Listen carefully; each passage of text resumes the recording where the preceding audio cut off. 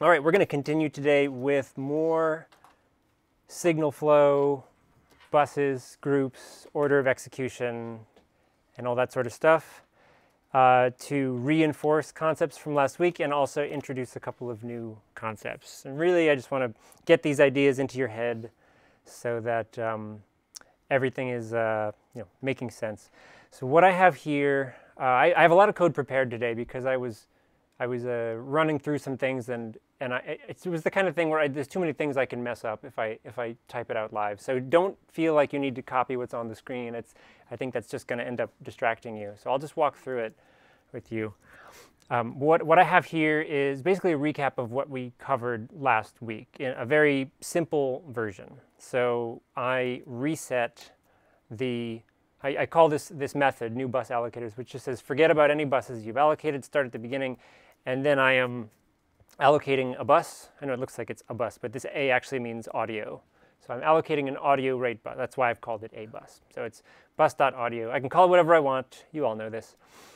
So that's the first thing that happens is we just set aside a 2-channel bus. And then I have 2 SynthDefs, a source and an effect. The first one is just a sine wave, a 2-channel sine wave. It's got like a slight detuning thing. You're starting to figure out my recipe for just SynthDefs that I just whip up on off the cuff here.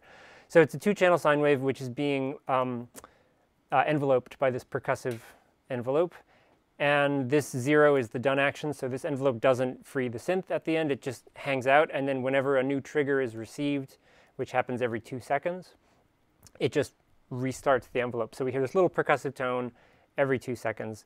We write it out to an audio bus, and I know this might sort of looks a little confusing at first glance because we have an audio rate output UGen. But then I'm just declaring a control rate argument to represent the bus index. So with that way we can change this whenever we want. We can route the signal somewhere else, but it is always going to be sending out an audio rate signal. But we can use a control rate argument to say which audio rate bus index to use. Does that make sense? Yeah, and I was looking at this and I was like, this looks, yeah, a little confusing. So anyway, that's the generative SynthDef, and then we have this one, which is a reverb effect. It reads an audio rate signal in from an arbitrary audio rate bus index. It's 2 channels, right? Because we want to be consistent with all our buses and signal size, right? So all of this is 2-channel stuff. And then I am sending that 2-channel signal through an instance of freeverb. This is like the quickest, easiest, simplest reverb if you just want a reverb effect. It doesn't sound amazing, but it sounds fine. And this is a monophonic one channel in, 1 channel out reverb, but because we're passing a 2-channel signal, it will multi-channel expand, and we'll have 2 copies of freeverb, 1 for the left channel, 1 for the right channel. And then this also gets written out to a bus. So we run that code, and now we're ready to instantiate the synths. So, and before we do, I want to open up the scope and view a bunch of channels.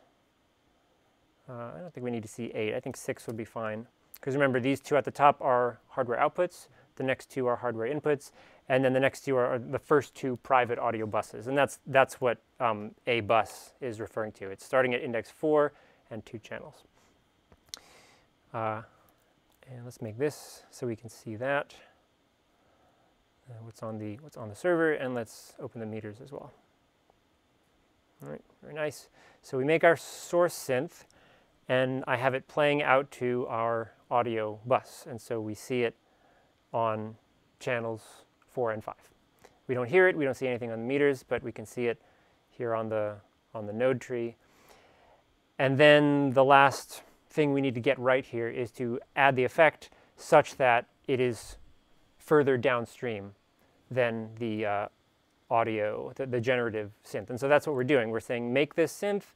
Here are its inputs and outputs. Right? So it's reading from the audio bus and sending to hardware. Its target is the source synth. That's this thing. So this node right here is our target. And the action is add after. So it'll get added immediately after.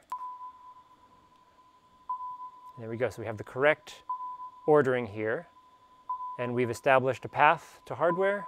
And so we see the dry signal here and the reverberant signal here. So this is kind of my recap of last week.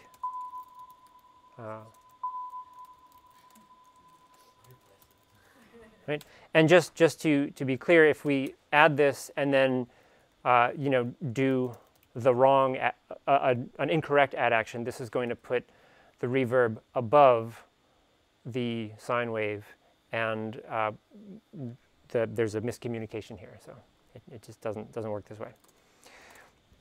Okay. In all of my lectures and tutorial videos, when I talk about server architecture and signal flow, I usually focus pretty exclusively on audio buses because we're dealing with audio signals. We want to generate those audio signals and do audio processing effects. But there's also a bunch of control buses, and those function almost exactly the same way as audio buses, and they can be really useful. Options.num control bus channels. The default number of control buses is very large, 16,384. And on the scope, we can look at them by switching over to control buses. And right now, they're just empty. But the main difference is that you write control signals to these buses and read control signals from these buses. So they just, in order to get signal here, we use out.kr, and it's going to write some kr signal, whatever it is. Let's just go ahead and write one right now. We'll even use just like function.play to be very quick. So we'll say out.kr. Let's write to bus, 3, a sine wave running at 1 hertz, and that's it. There you go. And we can scale this however we want. And if we one difference, again, this is I think my understanding is correct here and complete, but it may not be 100% complete. Control buses don't get wiped at the end of a control cycle. So if I get rid of this synth called X, the value stays on the bus. So I can even say, well, okay, I'm not sure exactly how I'm supposed to access this bus without a bus object. So let's do this. Let's do b equals bus.control s4. So I've just allocated buses 0, 1, 2, and 3. And then I'm going to say b.set n, the array 0, 0, 0, 0. So this is another important difference between control buses and audio buses, is that we can just manually set bus values from the language. For example, I can say, let's go ahead and reset this bus allocation again. So we'll take this down here, and I'll keep this here, but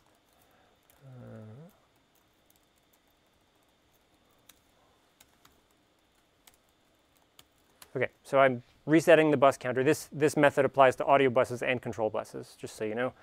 And then we allocated a single control bus, bus B. So it starts at index 0 and it has 1 bus. So we can say b.value 0.2. Right? There we go. 0.4. Right? 0.6. Negative 0.6. We can even say like 500, and off it goes. We can't see it anymore, but there's no arbitrary limit to a number that can be on a bus here. So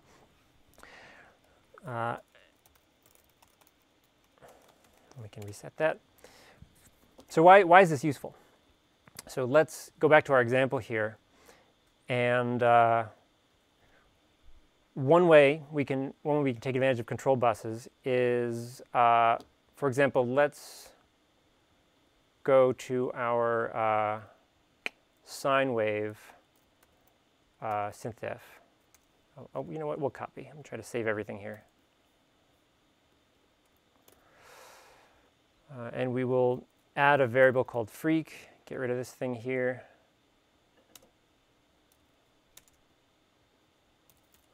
And freak is going to be in.kr, reading from some bus, whatever it is, 1 channel. Okay? So we're saying freak is actually getting its information from a control bus. Yeah, from a control bus. And let's go ahead and make a control bus. one channel, because we just have this one signal representing frequency. And then, let's grab these. And so what we want to do here is, just to show you what happens if we just do this, we're just going to get nothing here because, well, okay, I should be, we can say something like this. So we're actually reading from control bus 0, right? That's what K-bus is. It's just control bus 0, one channel, and its current value is 0. So the value of freq is 0, and I think I've done this right. It's just I thought one of these would be okay. Well, you know, it doesn't matter. Let's do it the right way here. Say LFO synth. Oh, yeah. Sorry, I need to make. I think I need to make another SynthDef here.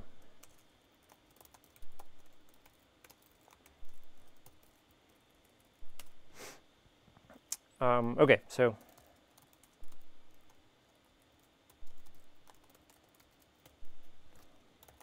control rate sine wave, we'll just say, I don't know, 8 cycles per second, going from 200 to 400. So control rate out. There we go. Okay. We get another SynthDef here.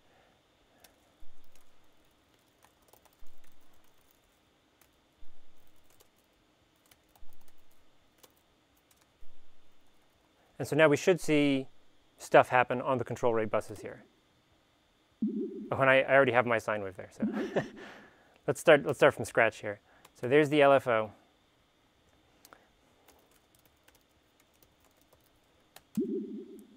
And then we got our source signal. It's going out to hardware, right? So let's set the output to actually be this audio bus. Right? And if we go back here, now it's on bus 4 and 5. Previously it was on 1 and 2, right? Here on 4 and 5. And then we just need to make this reverb. No. Okay. So now we have a little bit more of a complex thing going on here. We have this LFO, right? And it's just writing its signal to a bus. And the advantage here is that it's not baked into the generative synth. It's actually this independent thing, you know, writing its signal to a bus so that other processes could use it. So if we had another SynthDef, you know, like a sawtooth wave, we could read that signal in, make this a little quieter, and let's just do times 1.5 or something. Right? We're just going to take whatever value is on the bus, we're going to scale it up by 1.5.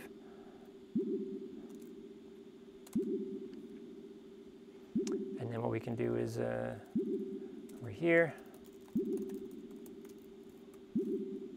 So its input is going to be the same control bus, and the output is going to be the audio bus. We got to make sure this goes in the right spot on the tree as well. So we can say the target can be, you know, the sine wave, and just put it right after it or before it, right? It just has to be before the reverb, basically, and after the LFO.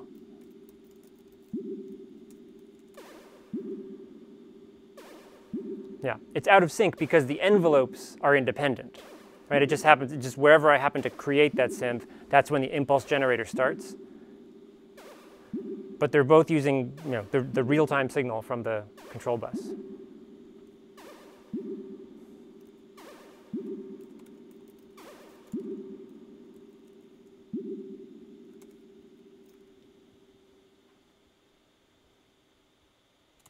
Okay, so that's one option for how to use control buses. And let me show you a sort of a different approach.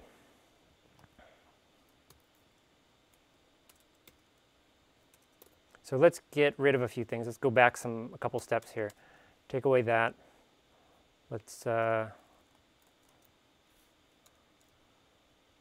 away. Yes, just get some of this stuff cleaned up. Actually, let's even forget about the LFO.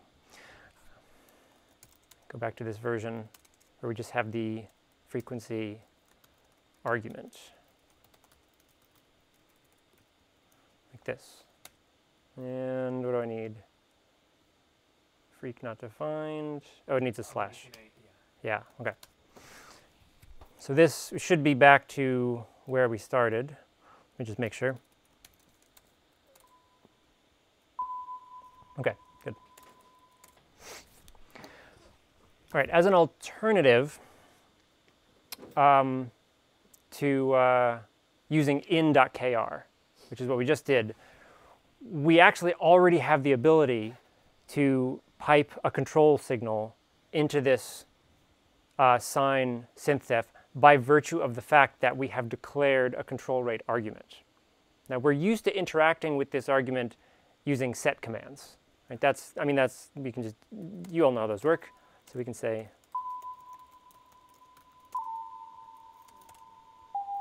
right, same idea. So here's something we'll do. We'll just I'm just going to make a non-SynthDef signal here. We are going to use this bus, and we're going to say out.kr kbus sine os.kr, excuse me, 200 to sorry, frequency of 8. Something like this.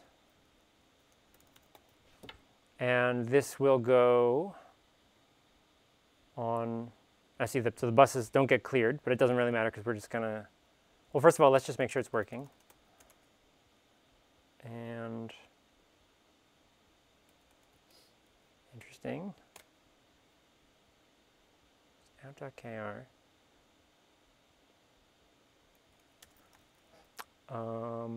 Oh, okay, right. X range can't cross 0. Oh yeah. Although, why? Missing something here. Out.kr. Okay. Not sure why that wasn't working a second ago, but yeah, now we have sine wave doing its thing. And I'm going to free this and give it suitable frequency values. Okay, so it doesn't look like much here, but it's ranging from 200 to 800, right? So it's just way off the screen or something, right? Okay, and we don't have an explicit in this sine synth, but we do have a control rate argument. So I shouldn't have run that. I think that's just messed up my buses. So we'll just put this again. So let's make this and make this. And then instead of setting it to a number, which still works, we're going to say kbus.asMap.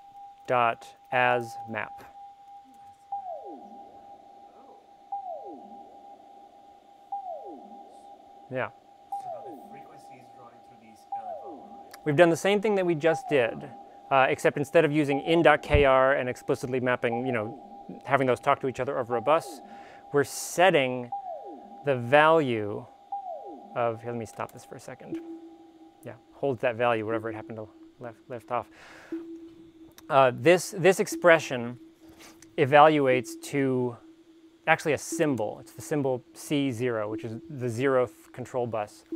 And that just tells this synth to map this control rate argument to that bus. Just get your values from that bus, and because this is a control rate argument, it's a control rate bus, it's just pulling values at the control rate. So whenever we play something to that bus, right? Yeah, so we can free that, make it faster.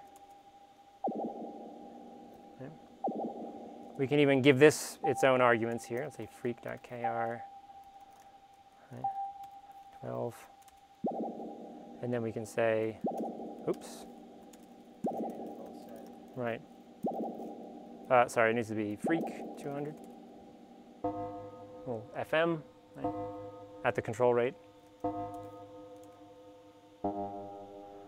No. Let's go one step further.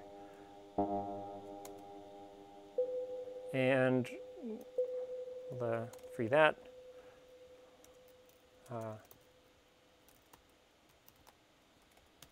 Right. So we've given ourselves the ability to determine how fast we retrigger the envelope, because now we can set that frequency ourselves. Oh, I didn't get rid of my reverb, so we'll just do it again. All right, so we have this now, and we can map the frequency input there, set the frequency. And so, of course, we can do stuff like this. Right, our impulse frequency. We can just like set it manually, right, to be.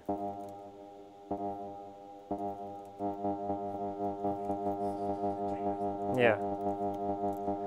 And the release is whatever the default release time is. So if the impulses come too quickly, then it's just going to basically be held open. You know. But then we can also, you know, make another bus.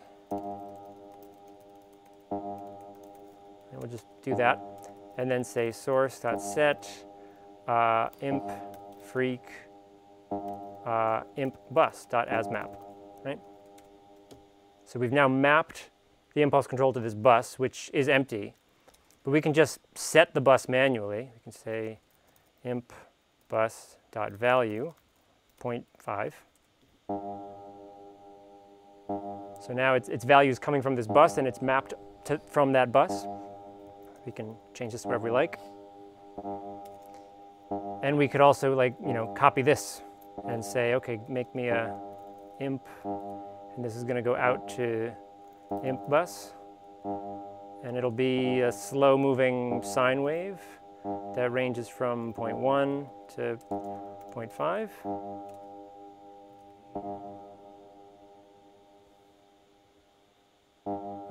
Let's do, that's a little too slow. We'll make it go up to like 4 or something.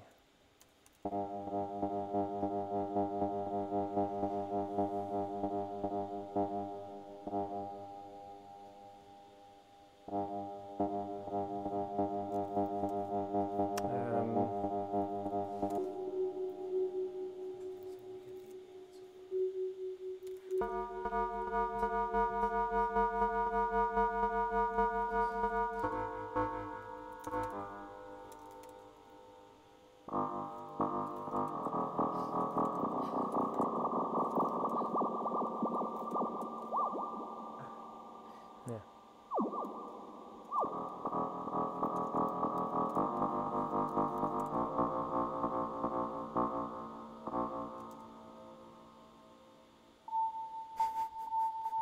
Okay. So let's stop that. We can also, so the idea is like one of these arguments can be just mapped to a constant value, or you can map it to a bus. And then once it's mapped to a bus, you know, that bus can also be set to a constant value, or you can write some control rate signal to that bus, right? And so, you know, you can't ever really unmap from a bus without having to provide another value. Like, let's say, you know, it's mapped to a bus, and you want to just disconnect that mapping. Well, it needs some value, right? It can't. The way to do that is to just provide some constant value to detach it from the bus. If that makes sense. Okay. Yeah. So a little bit of a mess, right? Just a lot of stuff happening. This is sort of a little bit verging on like live coding here. The reason it's not really live coding is because if I want to make a change to the recipe of one of these SynthDefs, I have to stop and re-add it and all that sort of stuff. But sort of the gist of control buses, is that you can use them for these kinds of purposes. Does that make sense? A little bit. I've got another example, which is a little bit more involved, but also a little bit more prepared. And what I want to do is use these bus concepts to emulate being at an analog synthesizer. So you've got an LFO, a trigger, an envelope, VCO, VCF, VCA, and a little, like, we're going to pretend it's a spring reverb, but it's not. So let's forget about the buses for a second. And let me just show you these SynthDefs. So I am thinking very modularly with these SynthDefs. So I'm making them very minimal. Yeah, and I'm trying to sort of have everything range in some nominal 0 to 1 range. So some of the frequency values look kind of strange. So here's our LFO module. And all we have is a sine wave running at the control rate. It has an initial frequency of 1. It's unipolar, so it ranges from 0 to 1. And out it goes to a bus. And so let's look at these buses first. So we reset the bus counter. And then bus is an event. An event is syntactically created with this empty enclosure of parentheses. And that allows us to do stuff like this, where we can store items in the event using this, as if this were like a method or something. And I've kind of learned to really enjoy this. So now we can say, bus.lfo, and that is going to return a one-channel control bus. Bus.trig is another one-channel control bus with index 1 instead of 0. Bus.vcf, that's an audio bus. It's got index 5 and it's got one channel. You can do this however you want. I mean, you can make a separate, unique environment variable name for each bus. You can store them in an array. There's like 17 ways to do it. This way I like. It just looks nice to me. But it's however you want to define, name, and store the various buses you're going to use. It's really just up to you. Okay, so we have the LFO synth, so we're using one of the benefits of this argument naming style, where we can actually put some expression in as the default value. So this just means, I think, that this LFO will, if we just create it without specifying anything, it's going to automatically write its signal to the LFO bus. And then we have a trigger module. It just spits out impulses at a frequency to the trigger bus. This is an envelope module. It's just a percussive envelope shape with a knob for attack, a knob for release. It has a control rate argument for the trigger. So initially, this is something that you would expect we would just set it to 1, set it back to 0 in order to trigger the envelope. But eventually, we will map it to the trigger bus so that the trigger triggers the envelope. We also have the ability to scale the envelope down, right? So instead of going from 0 to 1, it can be a little bit lower. Here's our oscillator. It's a sawtooth. And the way, I don't really know what the sort of best practice is here, but this is what seemed to work well and make sense for me, is we give the sawtooth oscillator a frequency argument, which we initially conceptualize as being between 0 and 1. With 1 is like the highest the knob can go, and 0 is the lowest the knob can go. But we need to turn those into meaningful digital values. So I'm mapping, using linexp, from this linear range from 0 to 1 onto customizable parameters. So 0 translates to 20, 1 translates to 20,000, and it's an exponential mapping. And it goes out to its special little VCO bus. Here's our VCF, and I'm using this Moog filter primarily because it responds a little bit more nicely to fast changes in its cutoff frequency. I was using LPF, but it was like clicking a bunch because when the envelope was changing quickly. But this one seems nice, and it's also consistent with our conceptualization of this being an analog synth. So yeah, just signal comes in, same idea with the cutoff frequency. It just exists on a range from 0 to 1, but we map it arbitrarily from something to something. VCA, very simple. We just read a signal in. This is an audio rate signal, and we scale it by a control rate amplitude argument. We can set this manually. We could also map this to a bus.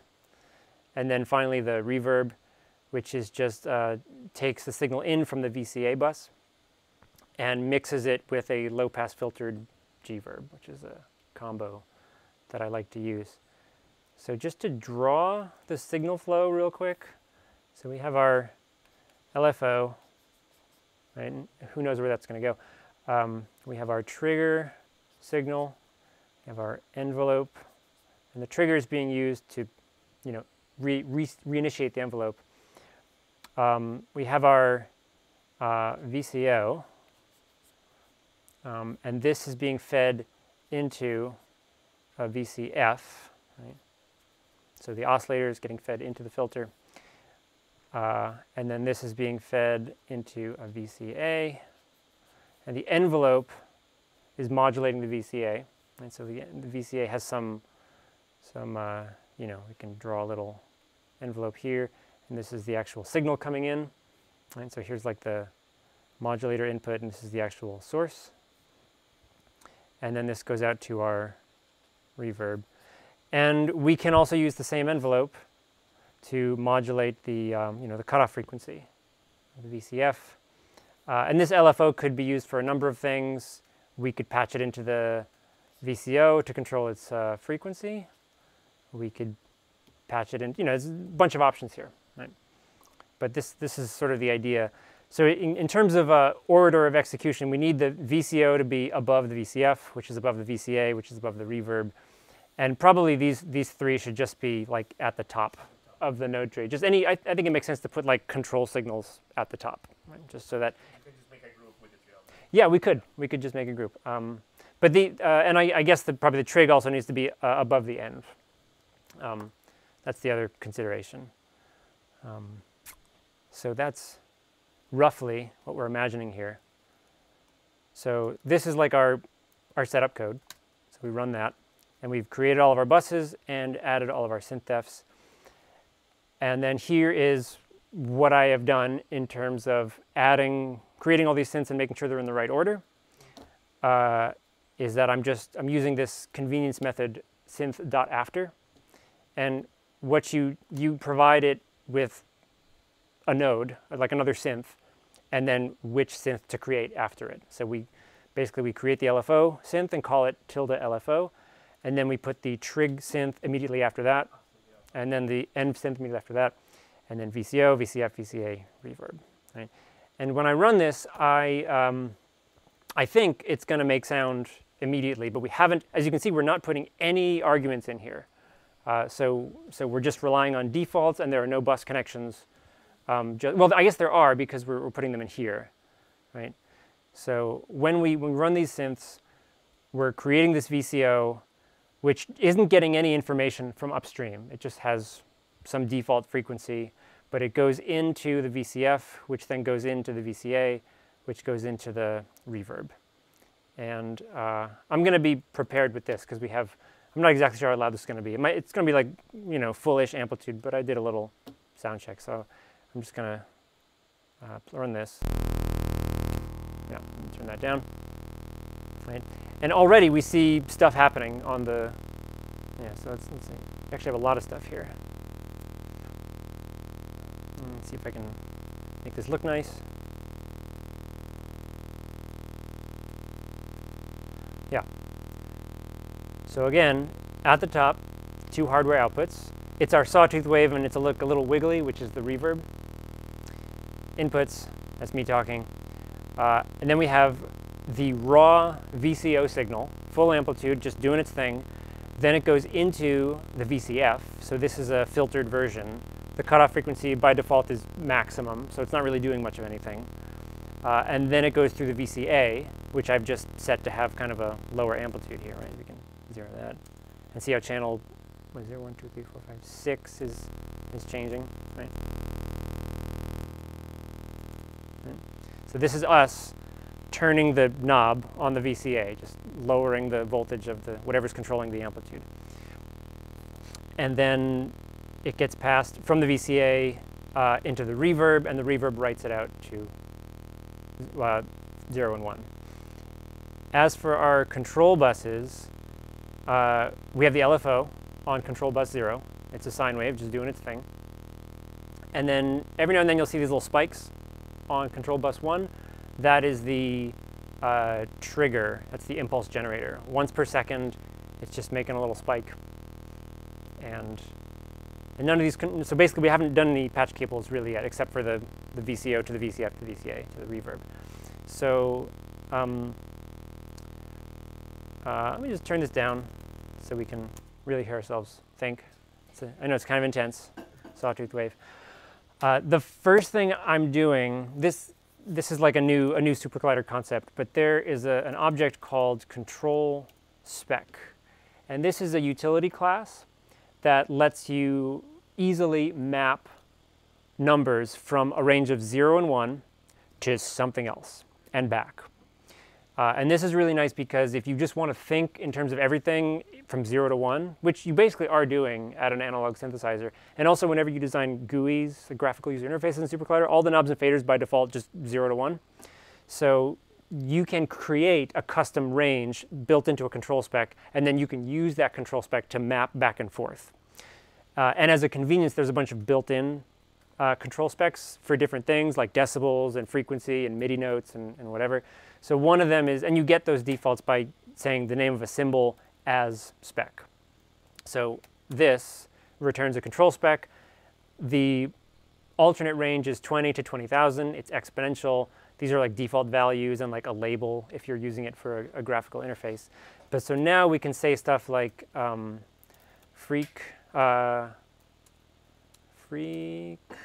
where's the Q? Spec.map 0 becomes 20. 1 becomes 20,000. 0.5 is exponentially in between those two. So basically, this is the value coming from the bus, and then we can turn it into an appropriate frequency value. We can also do the opposite by unmapping. So unmapping, if we want a frequency of 440, the correct normalized value is 0.447. So that's why I've created this freak spec device. Because like I might want to set the frequency to a specific frequency, but I don't want to have to do the math myself. Yeah. All right. So let's turn this back on. And when I bring this up, I'm going to tune the cutoff frequency of the VCF. And again, this is a 0 to 1 thing. And I think it's like a little bit less important to have concrete frequency values because you can just kind of hear the quality of the filter. And, you know, so for example,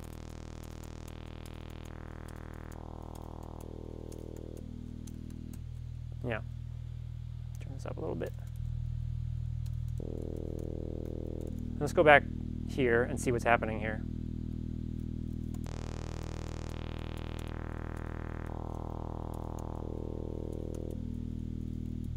So you can see we're now controlling the Moog FF UGen, and that is creating a low-pass filter effect, and so we see those changes on bus 5.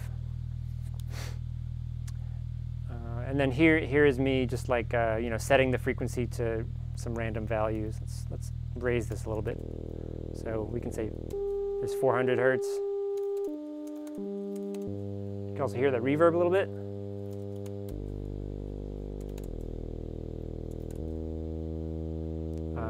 And what was I doing a second ago? It's just like doing some random stuff here.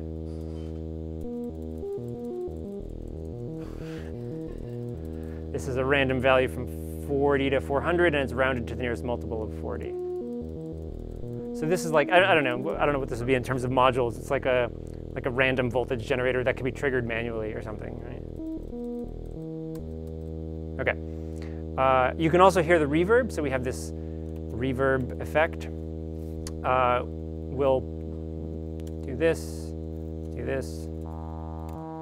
So if we set the reverb to be real high, if we change the frequency, it's much easier to hear. Versus this.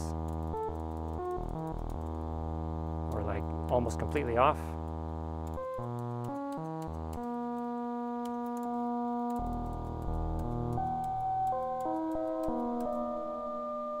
Give me a low one. Low one. There we go. Okay. Yeah, almost sounds like the real thing. Okay, so here's what we're going to do. We're going to start using bus mapping, using the techniques we saw earlier.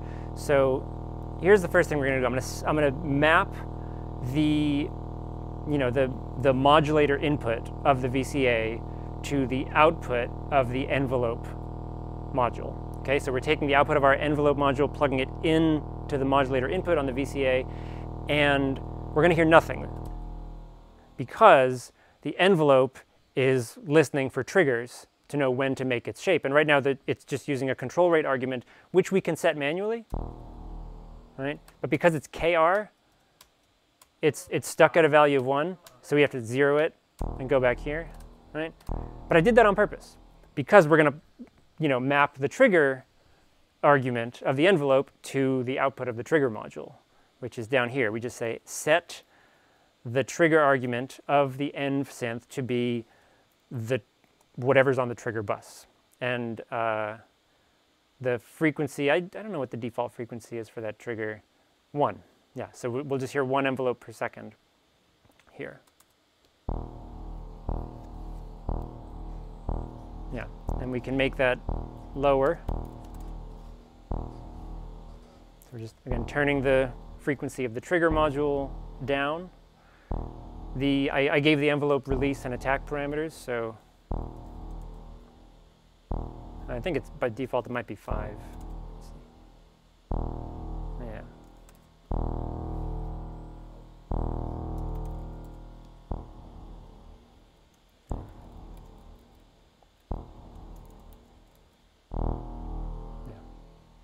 Raising the attack. I kind of like that short attack though.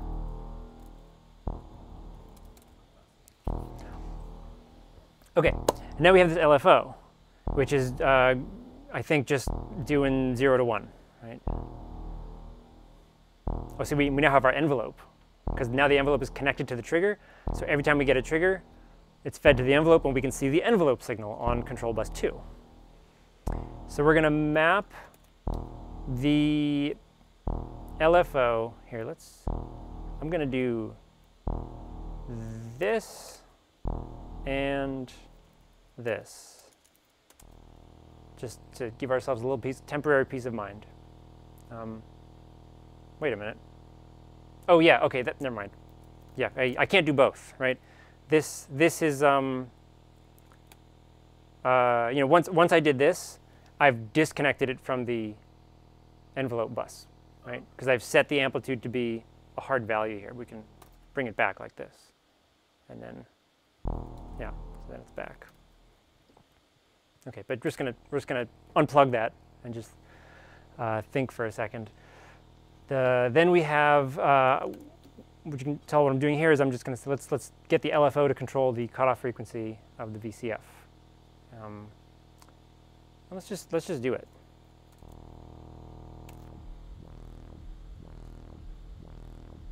Yeah, and so no amplitude modulation right now, just kind of steady amplitude level. But we can connect the triggers. We can map the VCA modulator input back to the envelope. And nice short release. And map the triggers and set them to be 4. So a little bit much reverb, maybe.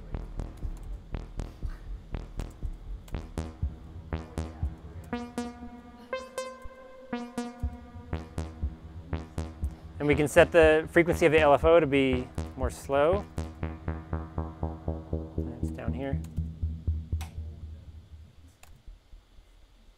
And yeah, and it gets pretty low because the sine wave is going from 0 to 1, and the way that the filter maps that is from 20 to 15,000.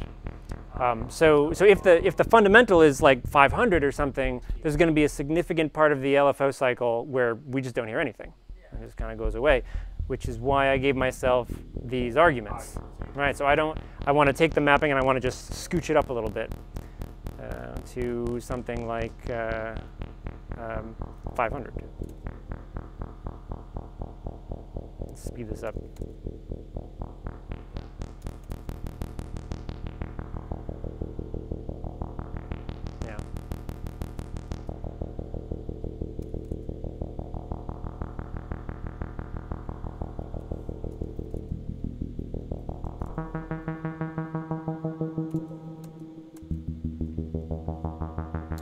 And we could also VCO dot set freak LFO dot as map. Bus dot LFO dot as map. Let's see what this does. Right.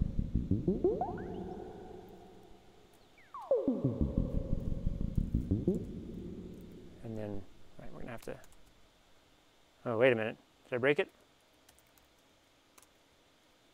Maybe I broke it. No, it's still there. It's still there. I thought it was.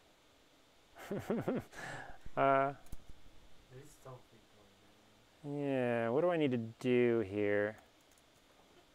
Oh, I think probably something like this. No? VCO dot set. I don't know.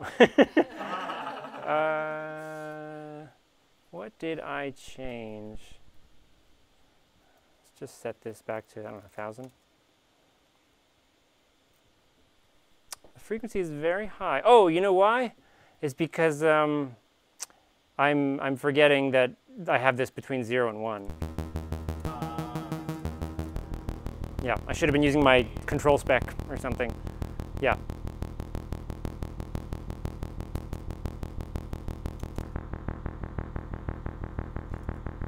What do I want? VCF has set.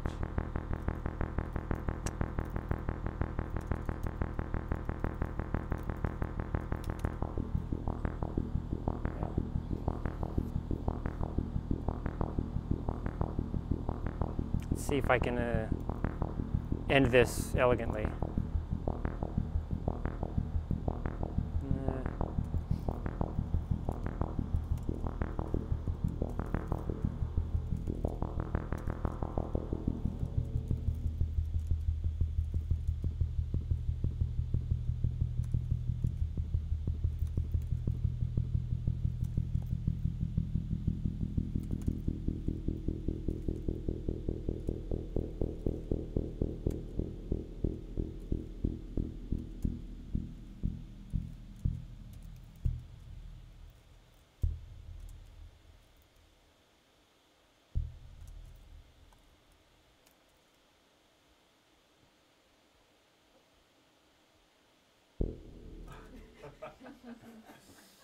Okay, and then we frantically hit command period. Okay, just in case something happens. Yeah. Yeah. Well, it goes a long way when I actually prepare my lectures instead of just making stuff up as I go along. All right. So I hope that was that my goal here was to sort of show off buses and routing and signal flow from a couple different perspectives here. I will cook up a short homework. I think what I'm going to have you do for this homework is build 3 SynthDefs. A source, like an echo and a reverb, and you can use built-in, reverb plugins, or not plugins, but UGens, and then just set up a couple different arrangements on the node tree, like one where it goes source to A to B, source to B to A, source to A to B simultaneously, and then mixed together, just to kind of, test your understanding of assembling synths on the tree. And the plan is next week we will talk about MIDI, and that will actually tie into control buses, I think, a little bit, which will be nice. And then I also have graphical user interfaces on the agenda. And then with the time that we have left, hopefully some live coding stuff, and and transitioning into thinking about final projects. I hope you're already starting to think about, rough ideas for what you want to do for your final project. And well, if not, then you should start thinking about it. I want to make like instruments, like something like that, or something that I can like rave. Yeah. Yeah. Okay. I think I understood buses pretty well today. I need to review. Yeah. Yeah, I need to review a lot of stuff. Okay. Well, you're more than welcome to stick around if you want to ask some questions about what we covered, or just chat. Right. So we'll move on with MIDI next week. Thank you. All right. Thank